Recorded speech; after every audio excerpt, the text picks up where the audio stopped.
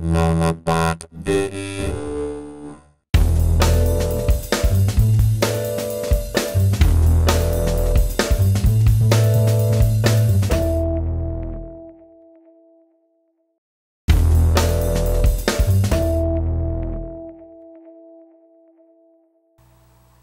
in this video, we learned all about how to do basic administration tasks on a Drupal site, how to create content, how to administer the site, and how to deal with spam and abusive users.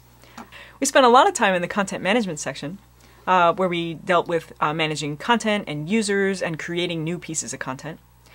We also spent some time in user management, and we discussed how to set up roles and permissions and how to deal with unsavory users that may come to your site. And we also talked about reports to sort of maintain and manage the ongoing health of your site. We didn't spend as much time talking about site building and site configuration, although we did give you the basic tools you need to know in order to maintain your site. These topics are much more applicable to someone actually building out the Drupal site, and those are covered more in our other video, Site Building with Drupal.